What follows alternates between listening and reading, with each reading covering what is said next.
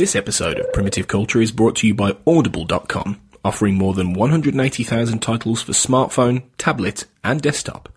To get a free audiobook of your choice and help Trek.fm at the same time, visit audibletrial.com/trekfm. And also by Enterprise in Space, an international program of the non-profit National Space Society.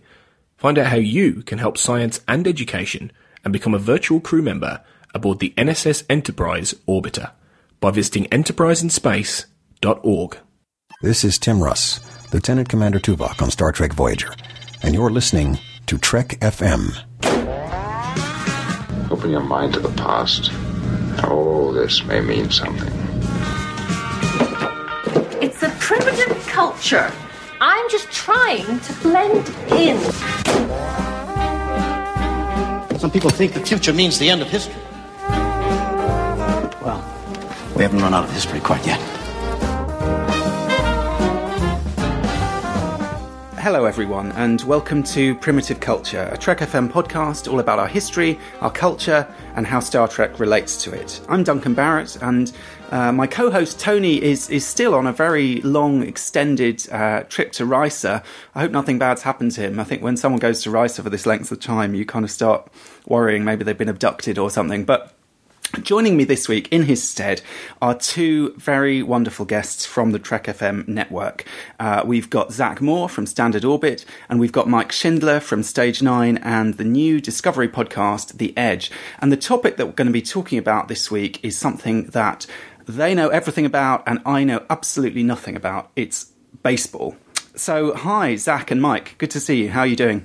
Good. Thanks for having us. Yeah, Duncan, thanks for asking about our baseball knowledge. I don't know if we know everything, but we know a lot, so we're looking forward to dropping some knowledge on you guys across the pond there. It'll be easy to fool me, don't worry.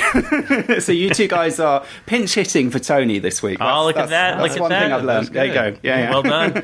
And I picked that up from Deep Space Nine, so that's basically probably pretty much all my baseball knowledge comes from either Field of Dreams or Deep Space Nine. So that's what you need a poster that says everything I know about baseball I learned from Star Trek. Yeah, exactly. Yeah. The Field of Dreams, I mean, it's pretty much, I know this is an unpopular opinion, but it's pretty much a garbage movie, but it is all about the White Sox, so, you know. I'm glad you're about the White Sox here, guys, because so Mike and I have this thing. Mike is a White Sox fan, Chicago White Sox fan. I'm a Houston Astros fan, and the Houston Astros have been in the World Series one time. It was in 2005. It was a glorious time.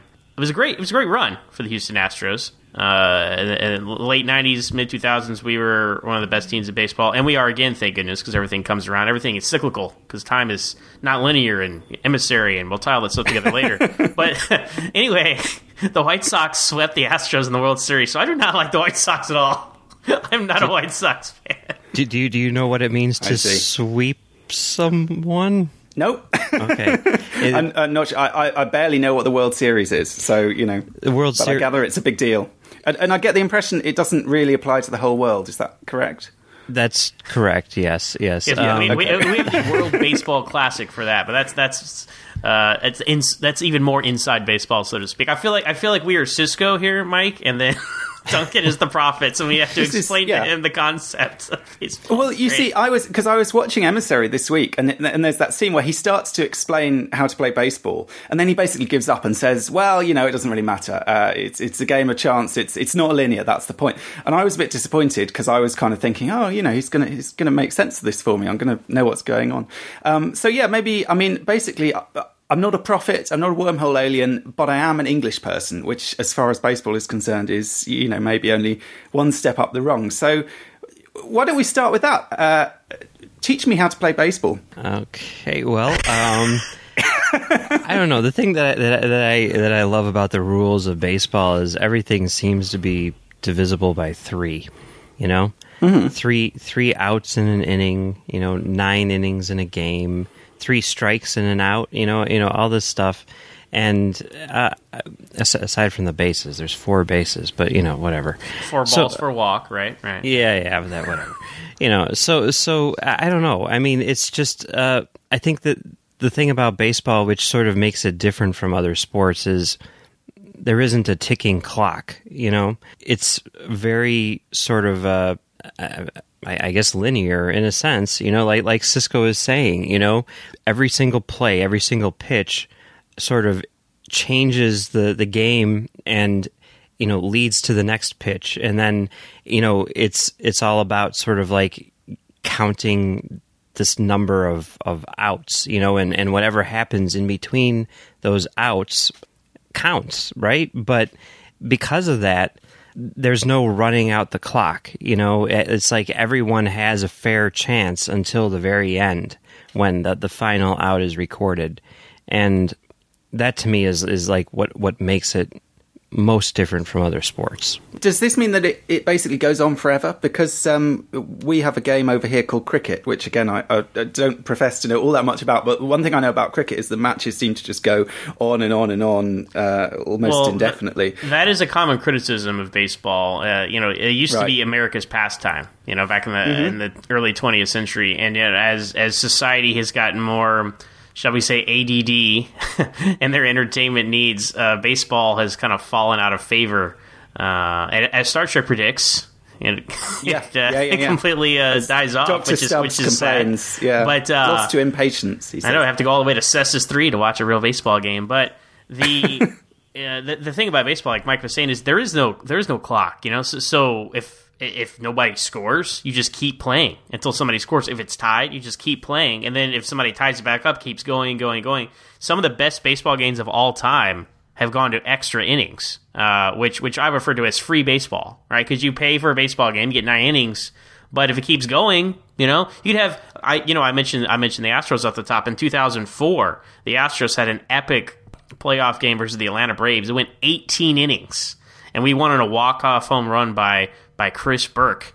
So there's some inside baseball. I use that term a lot, podcasting, inside baseball. What that means, that's like when people are talking way too deep into things that no one outside the subject area understands or probably even cares about. It's all right. Don't worry, because I can't tell the difference. So, But isn't that crazy? Like say that, I'm just trying to think of another analogy, but like if you went to a concert, right? If you went and saw like the Eagles or something, and they had like a 2-hour set, but guess what? They're going to play for 4 hours instead, right? I mean, that's like what a value that is, right? If you can, some people get tired of it, right? But I love baseball, so I'm like, this is great. And as it continues, as the game continues, especially into extra innings, the stakes go up because it's like sudden death at that point. Like whoever scores next in this inning, if they stay ahead, they win the game. So everything becomes even more important. Even, throughout the whole game, it's just as important, but it just feels a lot more important at the end of the game. Much like,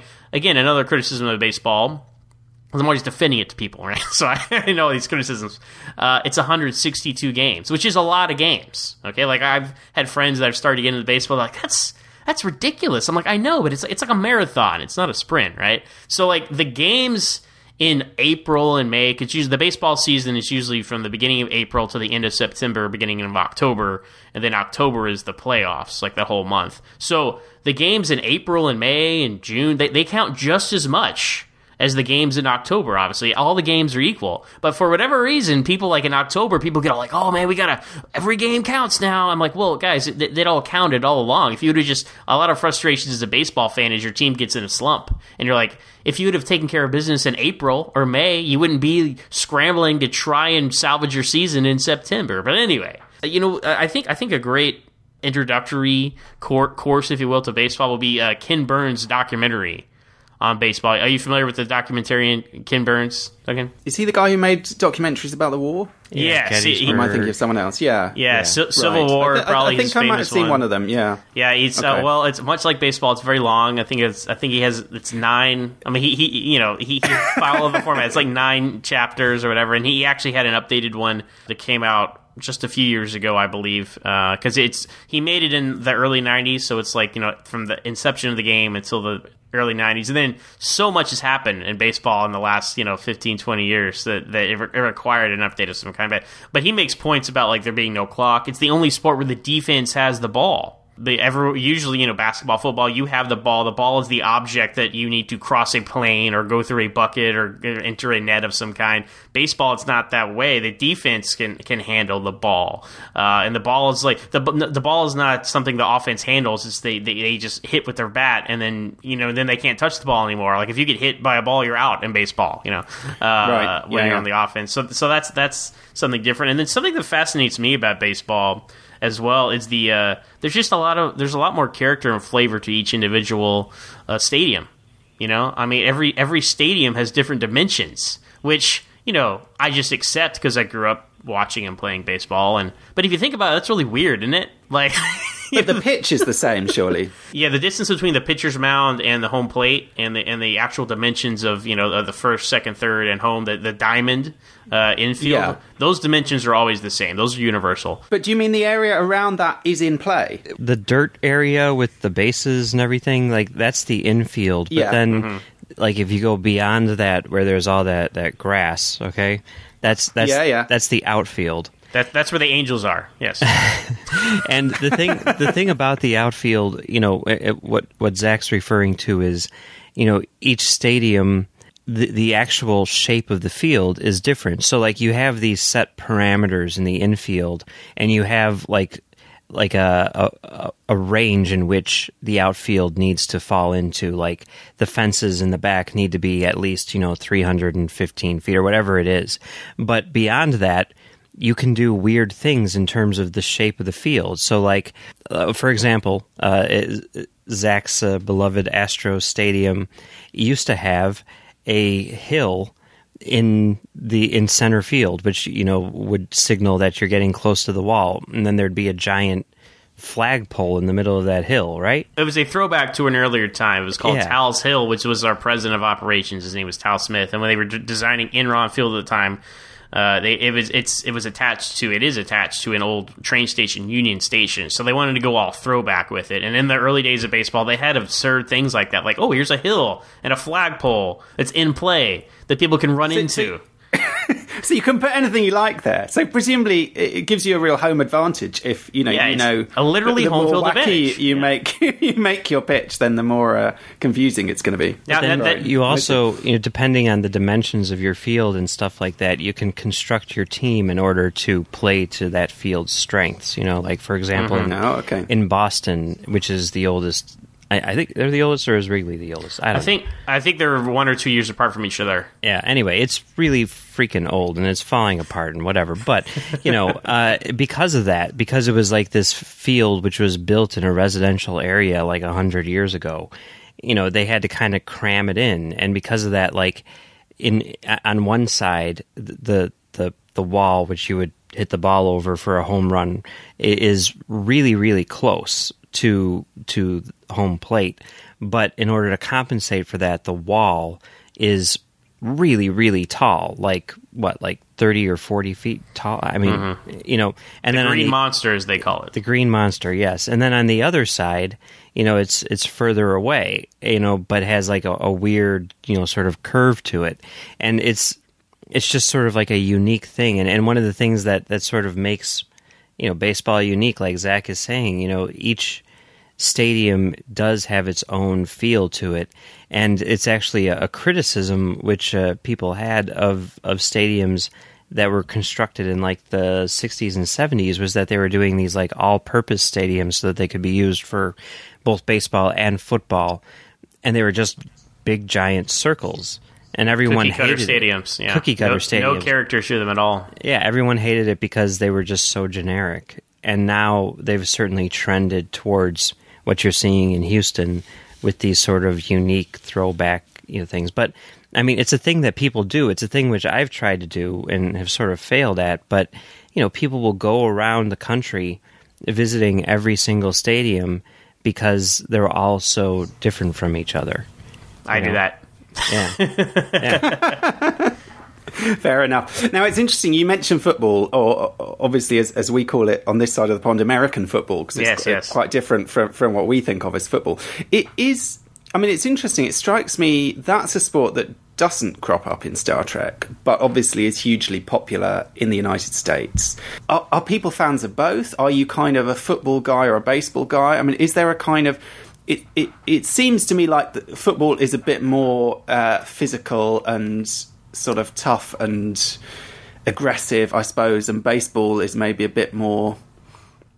not laid back exactly, but more of a nice day out and a kind of... Do you know what I mean? Like this idea of a slightly slower pace of life. I know exactly what you mean. Does that translate to different kinds of fans and different kinds of behaviour or interests? Well, football is more of an event. You know, it's a weekly event. There's less games. There's 16 games a season, plus the postseason lasts, about a month and a half.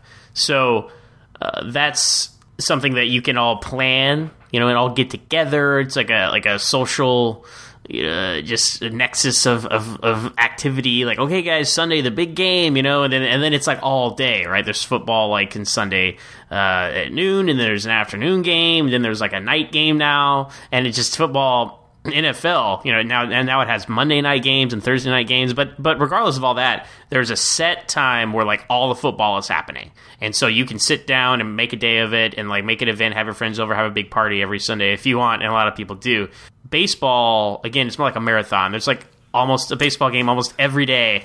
For oh wow, okay, 6 months, because 162 games over the course of 6 months, I mean, there's probably you get one off day a week, usually for travel, and there is a baseball game on every day. And baseball, it feels good because it's always there for you, like it's always on in the background. Like if I'm like doing chores or doing my finances or whatever for the month, I'm like, oh good, there baseball game's on.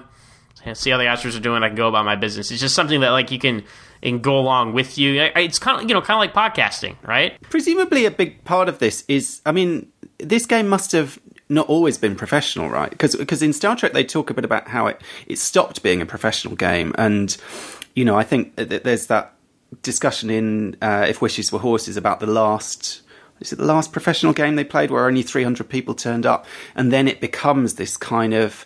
First of all, this kind of amateur hobby, but also kind of it's seen as a little bit eccentric. So like there's a handful of people who know about it. So obviously Sisko knows about it. Jack Crusher apparently was keen on baseball, but it's kind of a slightly not necessarily like a nerdy thing, but it's like an interest that someone might acquire, but it's a bit obscure, I suppose, is the way of looking at it. And presumably, whenever the game was invented. It wasn't being played by these professional teams day in, day out on this grueling schedule or whatever. It was, like all those games, something you might do with some mates at the weekend or whatever. I'm just kind of curious what impact that has, whether it's partly the professionalisation, because I think with sport generally, the professionalisation of sport creates a lot of problems and often takes some of the fun out of it because it becomes so much about money and so much about kind of sponsorship or about this or about that or about with television in particular. It kind of you can lose some of what the appeal is of the actual game. And I mean we don't have baseball over here. We do have a game called Rounders, which is broadly speaking similar, I think, but that is not a game that can be played. No one plays Rounders professionally. That's just a game that like kids play, or at the weekend in the park, I suppose you might see a group of people playing it, but it's not. I don't know why there's that kind of distinction between kind of games that are just games for fun and games that are like entertainment, complex, big bucks kind of things. Yeah, I can speak to one angle of that. I think there's a purity that gets lost, when things get corporatized, and that's kind of what you're speaking to there. It's like sponsored by this or that, or everything has this inning brought to you by, and it's like, oh, come on, guys, I just want to watch a baseball game here, and the commercial breaks are so long, that's what adds on to another thing about baseball being so long. Sometimes playoff games can be like 4 hours long because they have their you have in baseball you have these natural breaks of in between every inning, and in between the first and second inning, and then also in between the first inning, the top of the first and the bottom of the first, for example. So these natural breaks, but the bigger the games, the bigger the stage, the more commercial time they sell, and there's more to that. And so I'm actually one of the few people I know that knows that college baseball exists in the United States. My parents are big college baseball fans, so I grew up watching it, and there's a certain purity to that as well.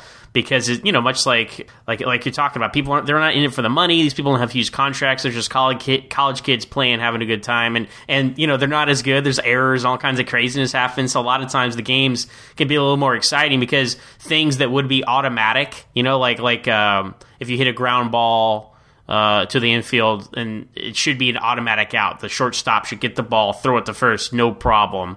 That's not a guaranteed thing in college baseball. Like, people are overthrowing balls and this or that, and people are missing catching pop-ups in the outfield and all that. So a lot more excitement can happen when there's not just a guaranteed, these guys are 90% of the time they're going to execute. They're not always going to execute. I was sort of wondering, in Star Trek, do they... I don't think I'd ever realised, having never seen a baseball game, only having seen baseball in, like, American movies and TV shows, I don't think I'd picked up on the fact that it goes on for such a long time, or that it can... Because I was quite struck when, in Take Me Out to the Holosuite, Sisko describes it as a test of endurance, amongst other things. And that sort of surprised me, because it doesn't look like a particularly... It's not like you have to run a particularly large distance at a time. It's not like you have to... Like, you hit the ball and then do you know what I mean? There's not it's got that sort of start-stoppy thing. It's not like a sport where someone seems to be really, like, on the edge of collapse the whole time. It's a different kind of structure to it. Is that right? Right. It's not like soccer, as we call it, which is just like this constant running around. Yeah. I think it's more this like mental endurance, because you really have to sort of like be focused the whole time. It's like someone throws a pitch and now the entire game situation has changed, and you've got to sort of think, like, what happens? I mean, this is the thing which, my dad would always tell me. He's like, every time, there's a pitch, you got to sit there when you're in the field and think, what do you do if you get the ball, And with the other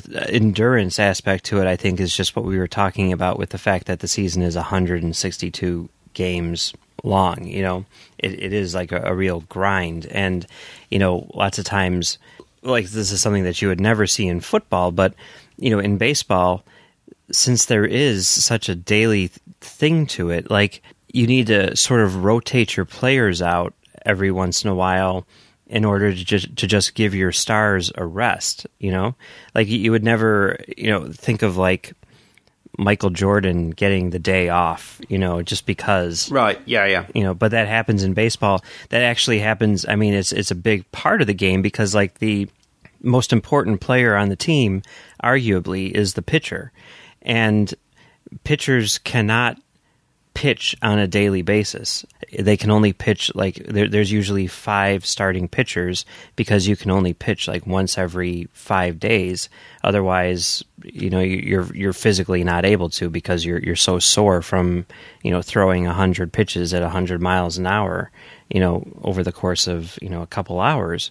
And most pitchers won't even make it through an entire game. There's teams have entire relief pitching staffs which are built in order to finish games for starters who cannot finish, which is is very, very rare that a starter actually pitches an entire game.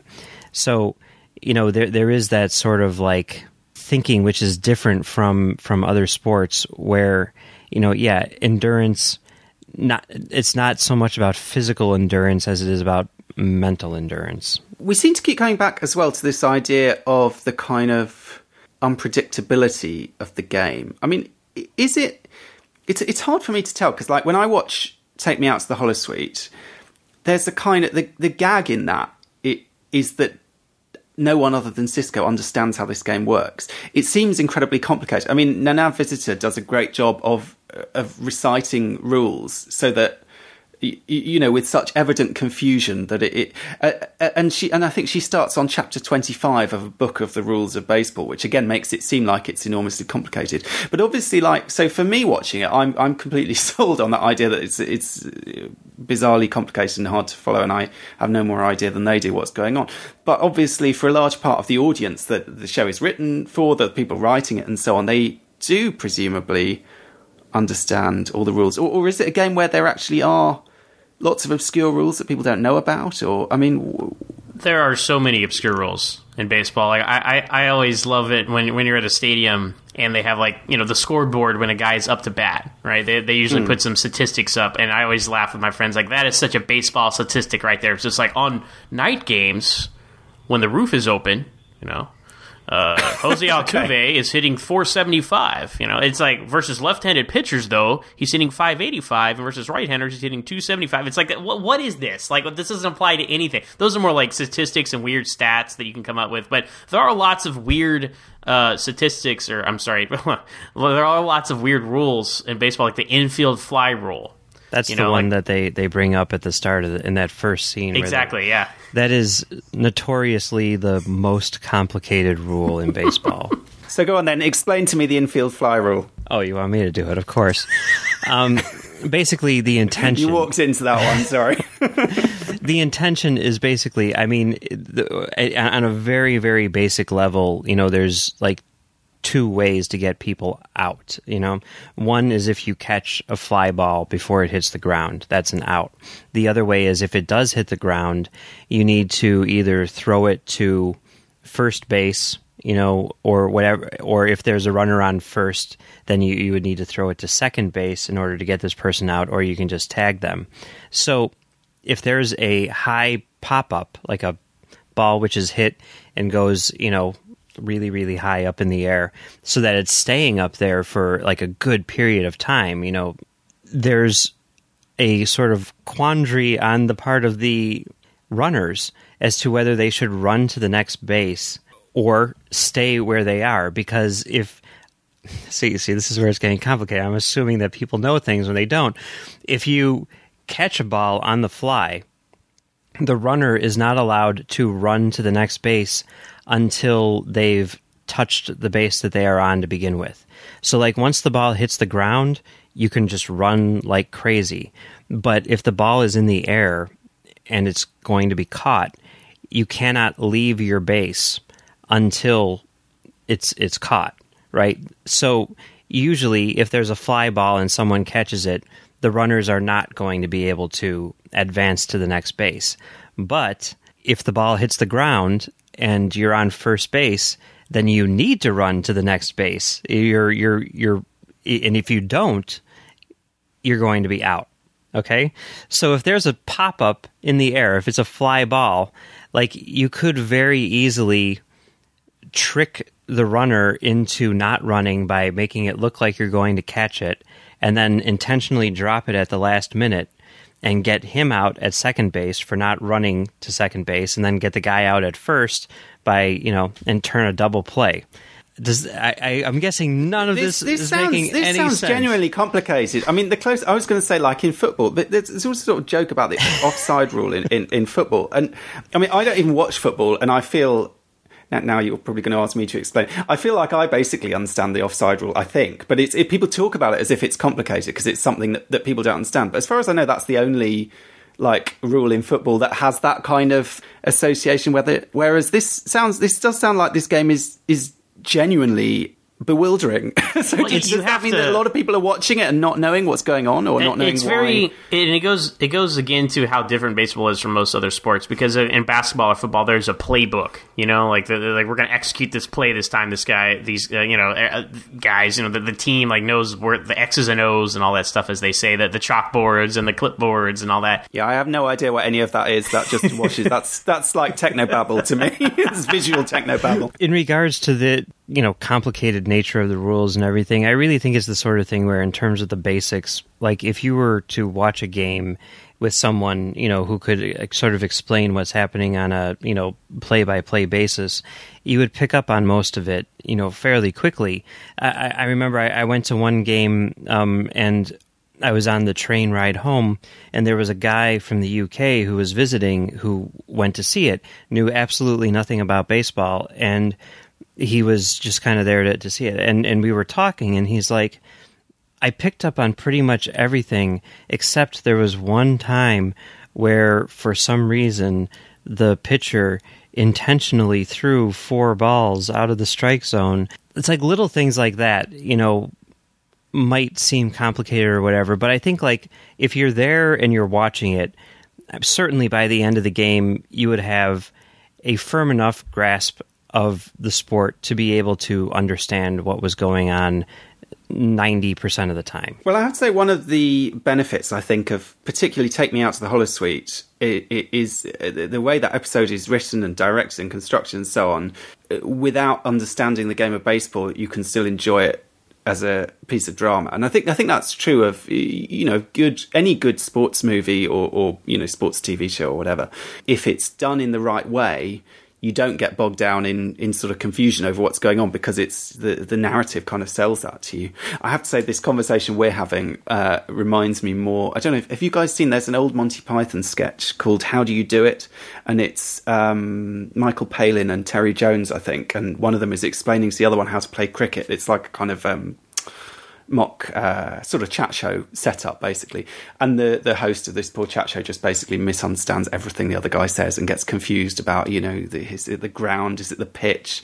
There's a discussion about balls and bails, and it just gets more and more sort of farcical and mad. But I guess part of the appeal of, I wonder if there is a kind of, in the same way as in Star Trek we see with baseball, it is this slightly obscure sport by that stage, in the hypothetical future.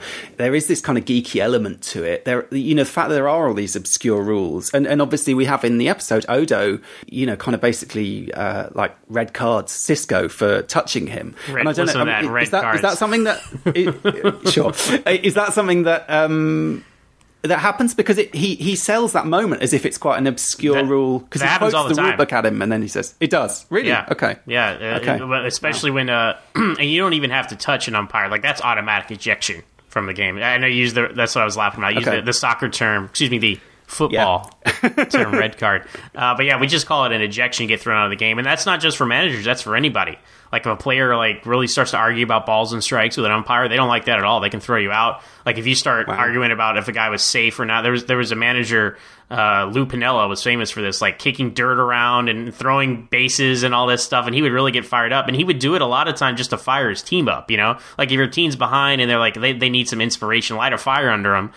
As the manager, it's your role to go out there and fight for your guys. And then if coach gets thrown out, you're like, oh man, we got to win this one for coach. Now we got to stick with the umpires. Like, so there is even some strategy to that sometimes, but other times people just get upset and they just flip out, and those are always very much like a fight in a hockey game, right? It's very fun to see a manager get in an argument with an umpire at a baseball game. I equate the two. I bet. Yeah. But in terms of like the obscure rule thing, right? I mean, like, that is certainly something which happens. I mean, and there is a nerdy aspect to it. There's a very nerdy subset to baseball fans. The guys who you'll see sitting in the upper deck with their scorecard, where they're keeping track of every single play. That's me, by the way. But I always keep score at a baseball game. But like, my dad is super nerdy in this respect. My dad, he loves baseball as much as I love Star Trek. It's his thing, and he's gotten to the point now where, going back to like what you were saying about the sort of like professional aspect to it. Certainly, he's a White Sox fan, but he ultimately doesn't care. He's the first to say these guys are all just mercenaries anyway.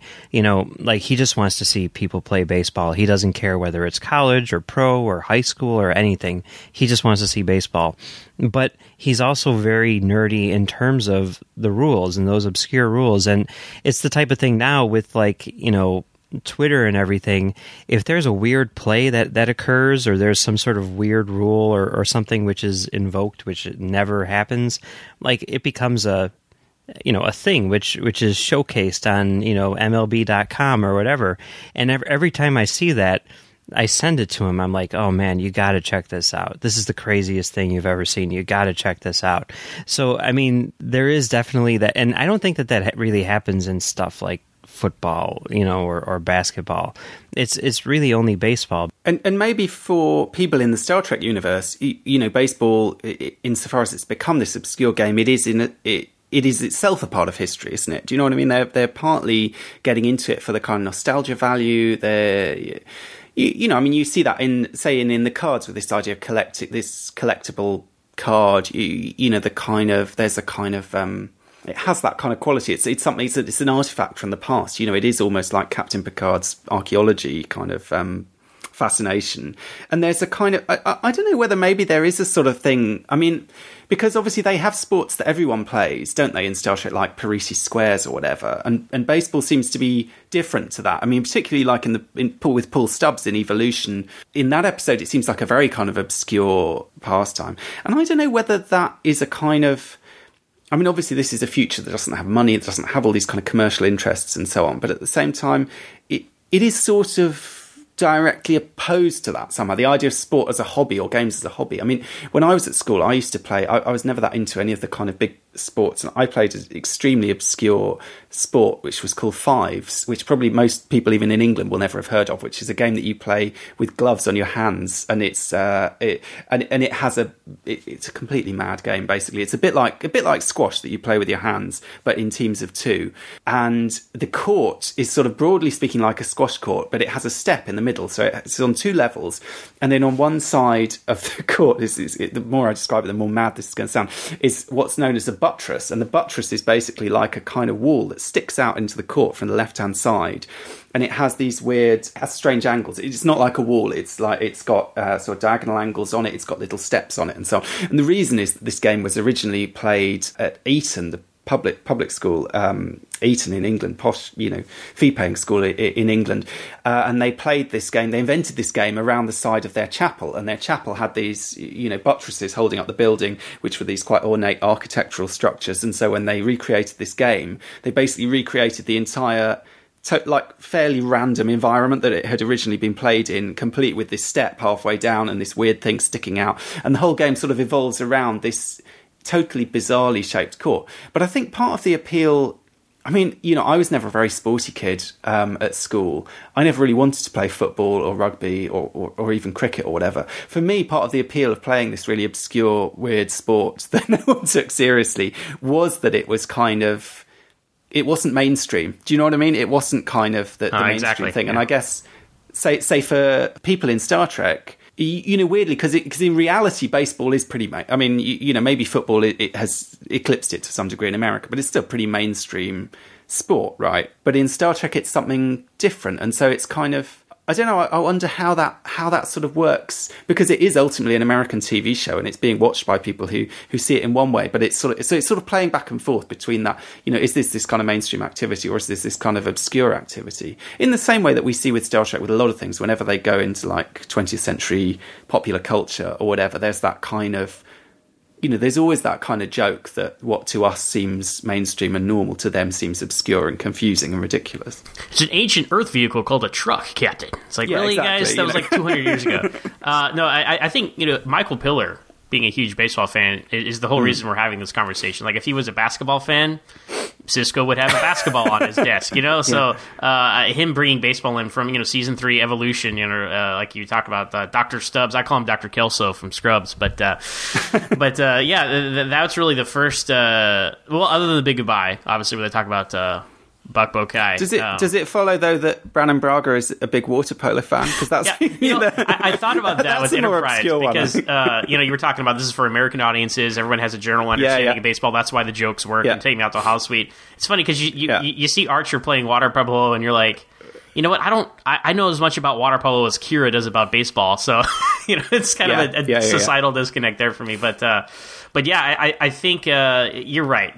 Being baseball fans first and foremost, Mike and I, it's like we feel like, man, baseball, the golden age, the glory days, it's fallen off. It's not America's pastime anymore, so we feel a little slighted. But like you're right, it's still one of the big three sports. It's football, basketball, and baseball in whatever order. Hockey's kind of coming up the rear there, and then soccer. Although it's popular worldwide, it's not so popular in the United States. It's getting there. It's getting there, but it's not nowhere near on the same plane as the big three. So and thinking about what you're saying, I totally get what you're saying, Duncan. It's you embrace it because it's like obscure, or against the mainstream. Like I could equate people like liking baseball in the 24th century as like people listening to vinyl now. Right, it's like, oh man, it's more pure, man. It's like, okay, sure, but I think that's an element to it as well. Well, the other thing about baseball, of course, is it's and even from an English perspective, it's part of 20th century culture in a way that's inescapable. I mean, one of you earlier, I think, used the expression "on the fly." I think maybe when Mike was explaining in Infield fly rule. That rule. There you go. Yeah. I use the expression on the fly. It never occurred to me until now that is a baseball expression. And, we have lots of expressions like, saying something is left field. That's a baseball expression, right? Mm-hmm. I mean, like, to me, those are just... They're what we call dead metaphors. They're metaphors where you're not really aware necessarily... You can use them in language without really being aware of what they're referring to, and it's just it becomes part of language. You hit a home run on that one. That's another one exactly. People say a lot. A home run, I feel like that. I definitely recognise that was baseball, and even like all these bases. I mean, like first base, second base. I know about bases from watching like American teen dramas. Although I never quite understood how many bases there are, because you get to people often they talk about going to third base, right? But there's a fourth base? Is that right? Home plate is the fourth base. I mean, if you're using that analogy, you wouldn't be home plating. You'd be scoring, is what you'd be doing. So what's the? I don't want to get us an explicit rating. I thought third base. But as far as like what everything actually is, as far as like what everything actually is in that analogy, nobody knows. It's all, everyone's just making it up as they go as far as... You mean there isn't a secret code? It doesn't all... It's very subjective. They're different levels to physical intimacy that can relate to the basis of baseball, and we'll just leave it at that. Okay. I thought I was missing out on something. Well, there you go. But anyway, I mean, it's kind of entered the language, I guess is what I'm saying. It's entered the kind of cultural, world in a sense. But also, I suppose, there's a question... that I'm sort of wondering what does it represent in Star Trek? So we talked a bit about how it represents this thing that's quite obscure and kind of pure as a kind of sport, and also it ties into our own world. But I think it also, particularly in Deep Space Nine, it becomes this really significant thing. I mean, physically the baseball prop becomes very significant because, if you look at, say, the way that whole occupation arc of the station is structured, you get at the end, Sisko leaves his baseball behind, and Dukat says to Weyoun that this is a message. He's saying he's going to be back. And then at the end of that arc, they have the sort of repeat of this motif where Dukat hands the baseball back to him. So even this Cardassian, who presumably doesn't know anything about baseball, kind of knows enough about Sisko to imbue it with this kind of weighty significance in a sense. And then later on at the end of the 6th season, when Sisko leaves, the fact that he takes the baseball with him is really significant because it's kind of again they're kind of playing this thing. So it's almost like it's such an important prop for him because it represents something kind of fundamental about his sort of authority or his ability to be. It's almost like a kind of like some ancient medieval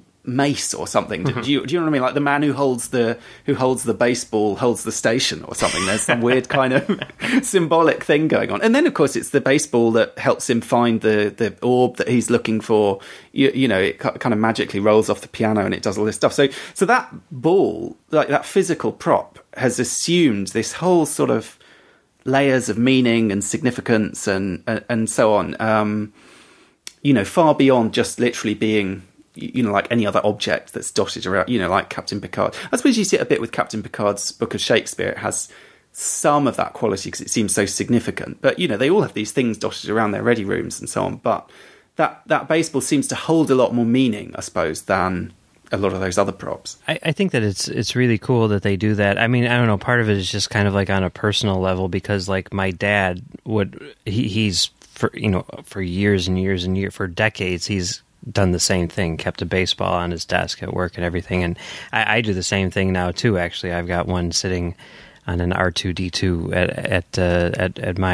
in my office, and I don't know if the reason why it's a baseball obviously is because it's sort of like built into Sisko's character, but I don't think that it being a baseball is necessarily all that significant. It's more that this is an object which represents Sisko, and certainly that's like baked into the show with Emissary and everything like that, and it stands to reason that would be what he keeps in his office because it's something which you can just kind of like toss around while you're brainstorming or whatever. And yeah, I don't know, like is that does it relate to the game itself? I kind of don't think so. You know what I mean? I think it's more, it could be any object. It could be, Picard's Shakespeare or whatever, but just the idea that it is a ball which you can hold in your hand, obviously, makes it a bit, and you can display like a trophy, that makes it a bit more effective as a prop than, say, like a massive book would, I mean, we see it with Picard a lot, I suppose. He's got his Shakespeare. He's also got, his flute from The Inner Light. He's got that, like an animal hide. He's got those little orange panels on his desk that no one knows their purpose or what they're there for. Those two little orange control panels. Oh, right, okay, yeah. I was going to say he's also got the Russian doll equivalent thing, the Curlin nice. Oh, yeah, that he just throws away at the end of Generations. That he tosses away at the end of Generations. He's got his crystal too. Got a new. The crystal, yeah. It's like, was he talking to Jor-El on that? What is that for? But so yeah, maybe it's just the same. I suppose the other way of looking at it though is particularly in Take Me Out to the Holosuite, what does this represent? And watching that episode, and also rewatching In the Cards this week, which is not really about baseball, but it kind of it uses that kind of nostalgic element to kind of give it a bit of weight, and the fact that it's so personal to Sisko, and we believe that it's so personal to Sisko. The idea that that Jake would think it would mean a lot to him to have this card is that I think with Take Me Out to the Holosuite, it's a really. They're both really nice episodes. They're both, they're very funny, they're very well done and so on, but they also have a real heart to them. And I suppose, and one of the things that Sisko talks about in Take Me Out to the Holosuite is he says at the beginning, we're going to beat the Vulcans because we have more heart than they do. And this is a game where, faith and heart and all these kind of intangible things are going to count for more than kind of pure physical strength and skill and so on. And then by the time you get to the end of the episode, there's this kind of weird victory where they've still catastrophically lost this game, but at the same time they're able to kind of rise above it. They're able to be good losers, and part of it, I suppose, is about sportsmanship. It's about kind of what we were talking about playing the game for its own sake, playing it for enjoyment. Recognizing that it's better to give Rom a chance to bat than someone who might actually score for the team, because that's what games are meant to be about, and that's what team spirit is about. We're sort of recognising what the value of sport is. It's not all about winning. It's not all about competitiveness and so on. And I can't help thinking that in Deep Space Nine, that does tie into this kind of broader thing about the war.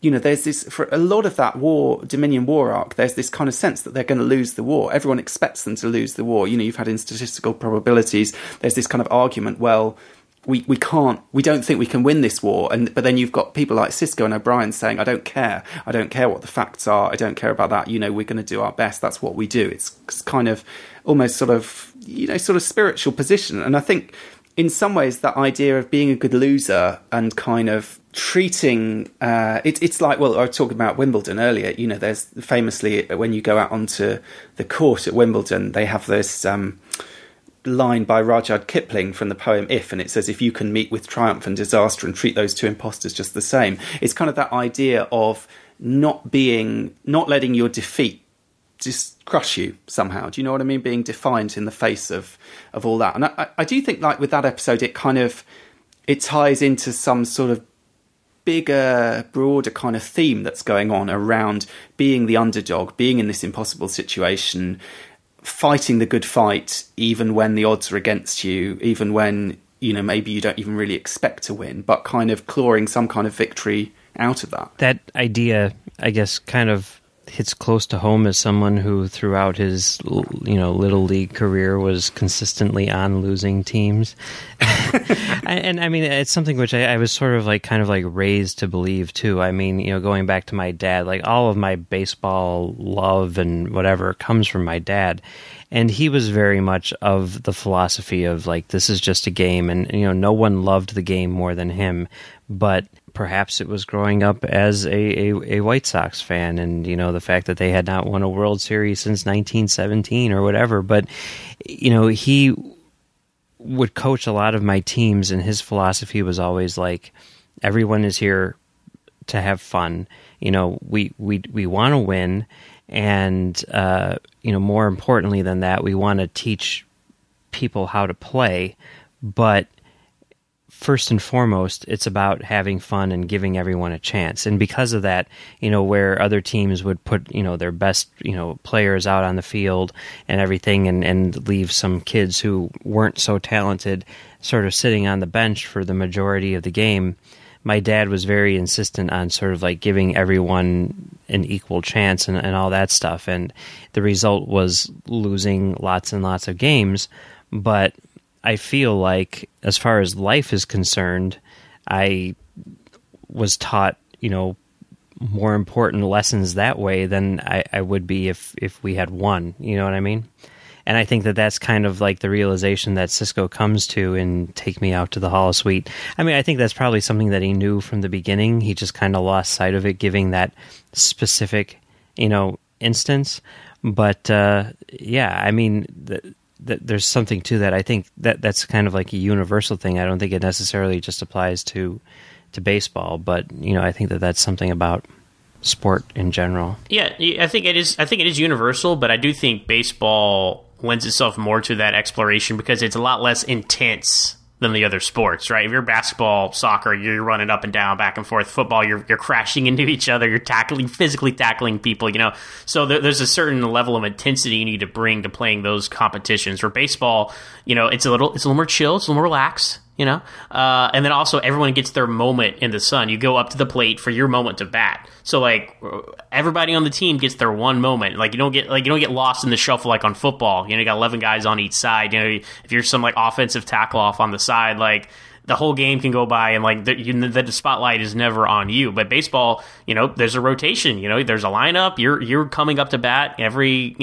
9 people, and so all eyes are on you, and you get your moment to shine. So I think that creates more of a good avenue to explore the themes we're talking about like, everybody has their place and teamwork and this or that, and we're just here to have fun. We're not here to, of course, we want to win, but, there's other things beyond it, and I think baseball is a better venue to explore that in storytelling than the other sports. I think certainly that kind of, with all with all sports where people support a team, there's kind of, the worst thing is the person who's like the glory chaser. Do you know what I mean? Who just supports the team that they think is going to win, and they don't. Front runner, yes.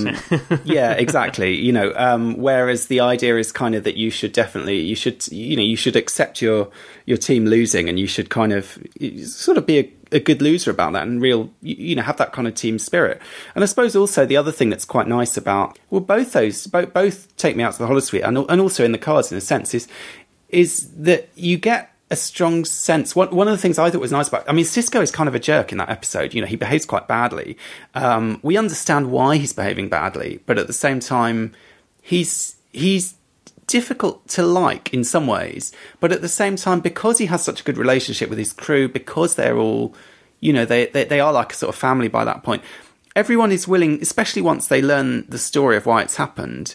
Everyone is willing to really put themselves out for, to try and make their friend feel better about something, or to try and make them happy or whatever. And, in the same way you've got Jake doing the same thing, trying to cheer him up by, these quite, I suppose what it is, they're quite silly, trivial things. Like the baseball card seems like it's a kind of MacGuffin, but it's quite a sort of silly MacGuffin.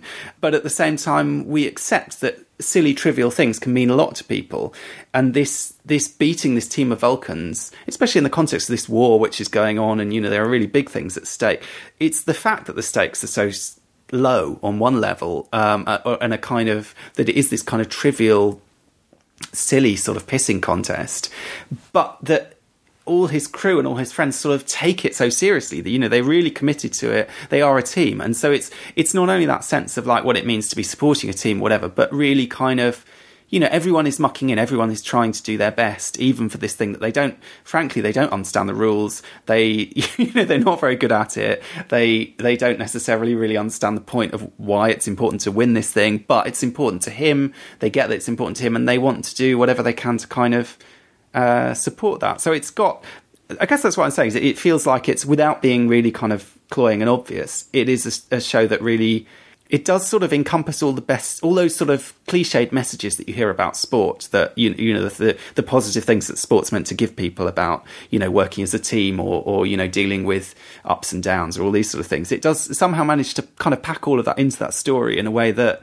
that really works. Well, yeah, well said, Duncan. I could not say that better than you did, so I will just add to it to your expand on your point about Sisko being a jerk. I think you play sports with people, you see a whole different side of people than you usually see. So I think that's very true to life. Like, oh, whoa. Okay, like, oh, this is how it's going to be, because you can be friends and you're laughing, but when you put someone in a competitive situation like that, there's a certain side of people that comes out sometimes and it takes you by surprise, and I think that's spot on about how Sisko would be in that situation with these guys, because he's watched baseball with them, he's told them about baseball, but the actual play baseball with these guys and want to win and the frustration he has when his team is just not very good, it's funny, and that it's very true to life as well. Yeah. Well, it's also, I guess, it is funny though, because you see, we've seen him in life and death situations. We've seen him in objectively much more stressful situations, right. Not losing his rag like that.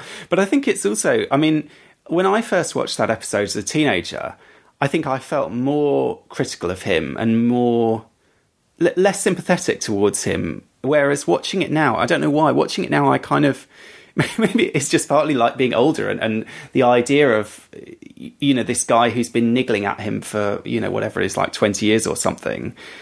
You kind of think, God, that he really needs to be taken down a notch. This Vulcan guy, he works more as a kind of villain of the piece for me now than he did when I first watched that show, where the whole thing just seemed kind of silly and pointless.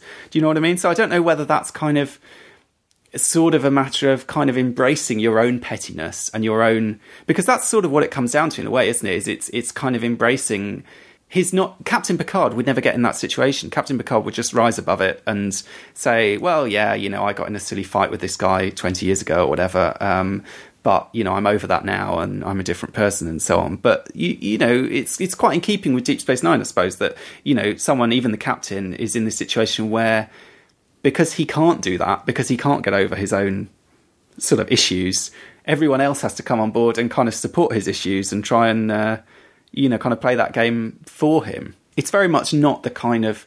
what's interesting is that it's a different message. It's very much not the kind of Gene Roddenberry Star Trek message, but at the same time, it is a real Star Trek message. It is a real sort of positive message at the end of the day. Well, to kind of wrap it up, I think we need to talk about Buck Bokai. This guy. Okay, let's talk a bit more about Buck Bokai. So he gets mentioned in The Big Goodbye. Data's reading about how he broke Joe DiMaggio's streak, which could still happen. By the way, it's Joe DiMaggio is still the holder of that hit streak.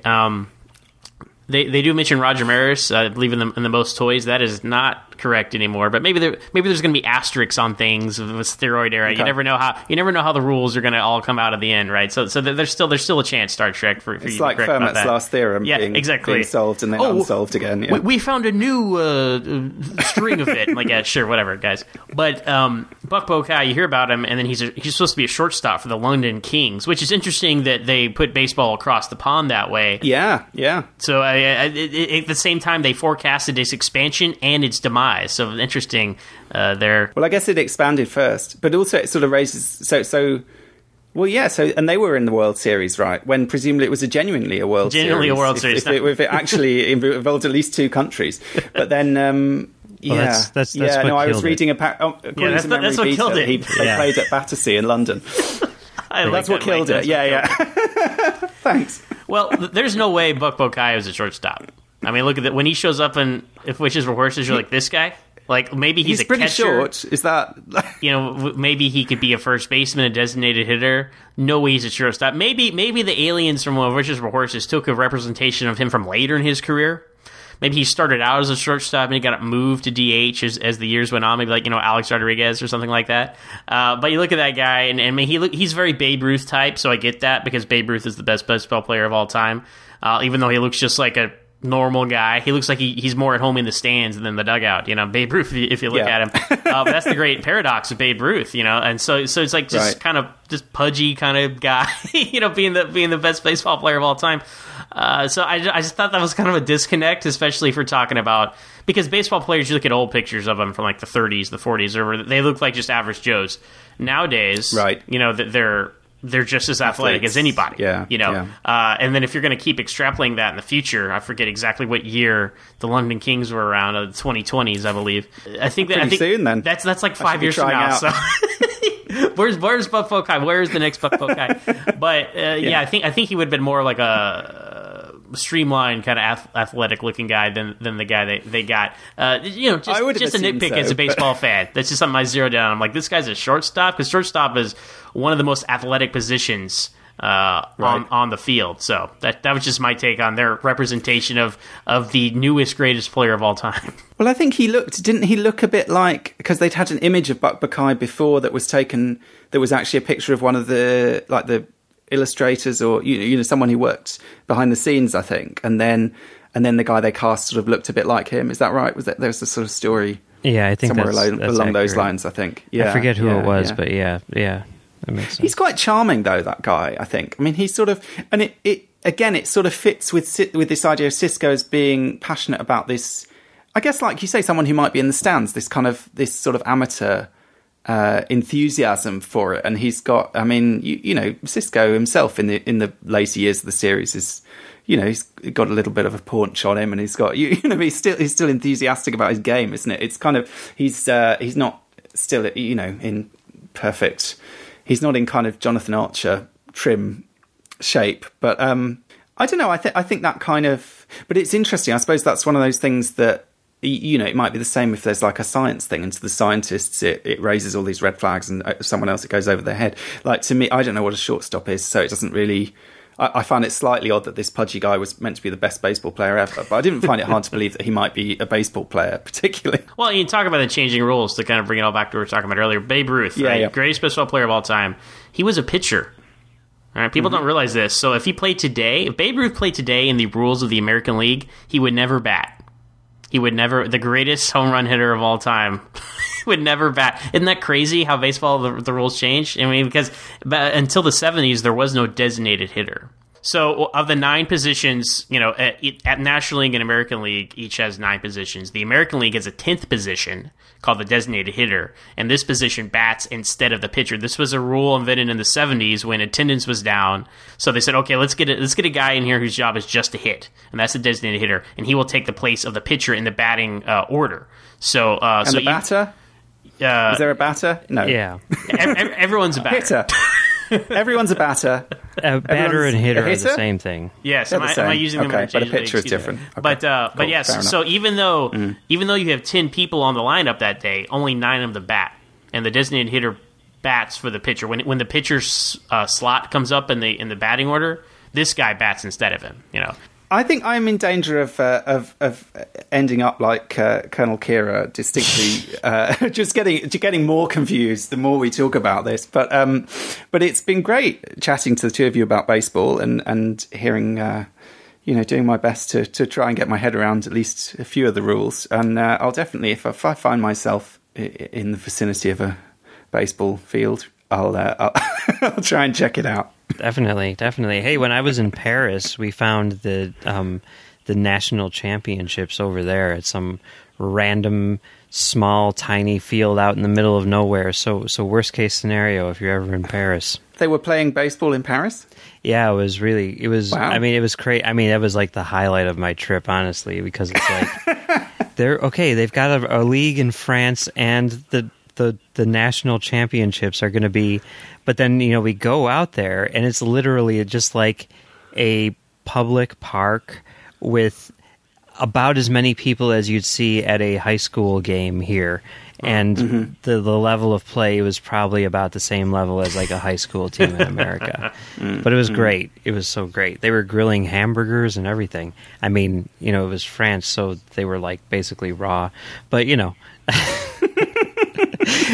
but I mean, it really was. They were like, let's have a baseball game, like right out here in the middle of nowhere. It was pretty great. It really was. Yeah. Well, if you want to watch a documentary about baseball, watch Ken Burns' Baseball. Set aside like a week; it'll take you that long. Okay. If you want to watch a serious movie about baseball, Field of Dreams. I know Mike doesn't like it. That movie's garbage. Mike's over here talking about him and his dad and baseball, yet he doesn't like Field of Dreams.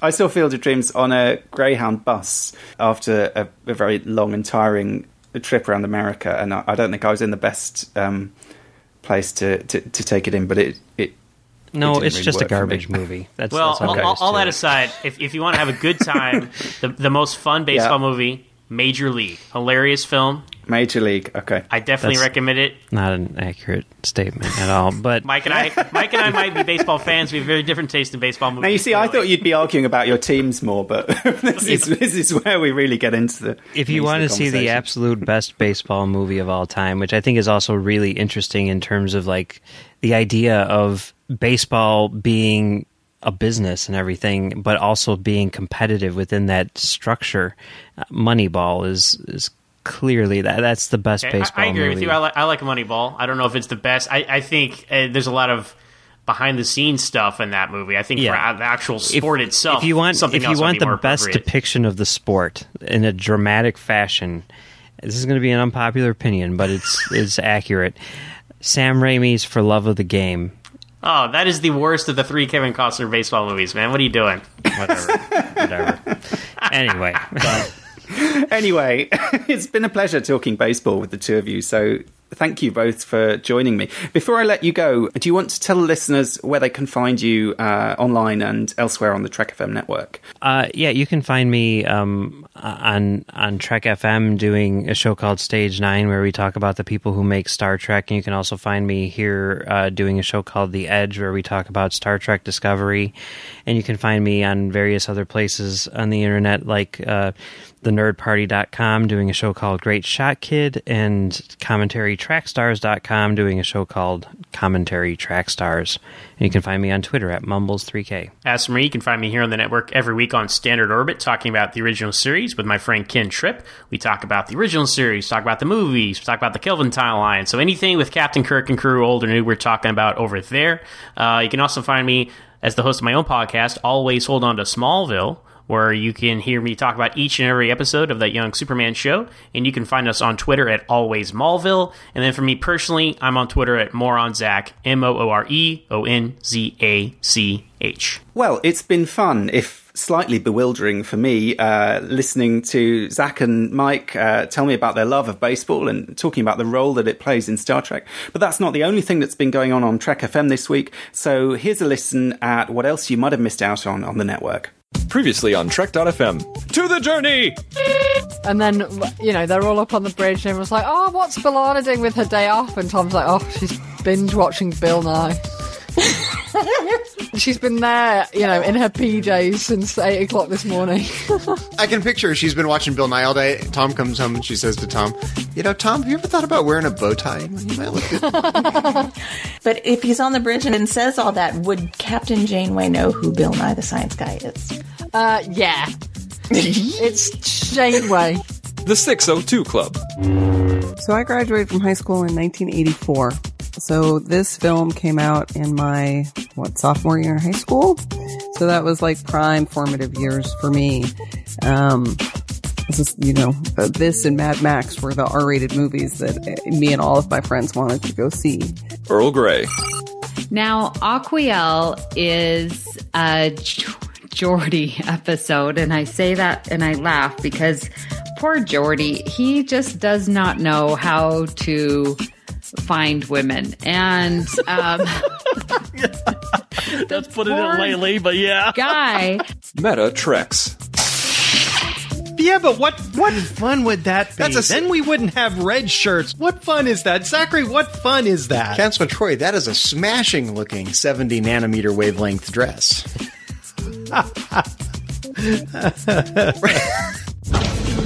And that's what else is happening on Trek.fm. So check out all of these shows and join in the conversation about your favourite corner of the Star Trek universe and beyond.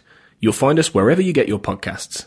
If you're an Apple user, be sure to hit the subscribe button in Apple Podcasts on iPhone, iPad, or Apple TV, or the desktop iTunes app to get the latest episodes as soon as they are published.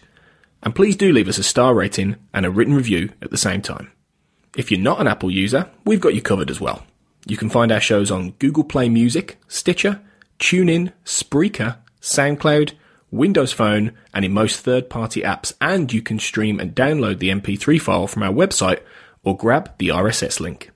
If you'd also like to help us keep all our shows coming to you each week, you can become a patron of the network on Patreon.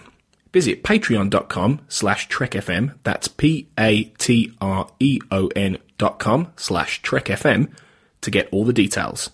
Perks include early access to episodes, exclusive content, producer credits, and more, available through our special patrons website, the Patron Zone.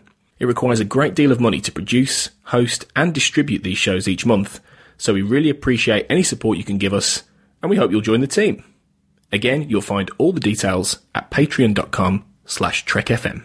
Duncan and I would love to hear your thoughts on today's show, and there are many ways for you to get involved and do just that. The best place to join in the larger conversation is the Babel Conference, our listeners group on Facebook. Just type Babel, B-A-B-E-L, into the search field on Facebook, and it should come right up. If you'd like to send us an email, you can use the form on our website at Trek.fm/contact. You can also find the network on Twitter at TrekFM and on Facebook at facebook.com/TrekFM. You can find Duncan and I on the Babel Conference as well, and you can find us both on Twitter, Duncan at Barrett's Books, and myself, Tony, at Black Hole Media. And you can also find me hosting my own podcast, the Xcast and X-Files podcast, if you type that into Twitter and Facebook. So thanks everyone for listening to this episode of Primitive Culture. We'll be back soon to discuss more history, culture, and how Star Trek relates to it.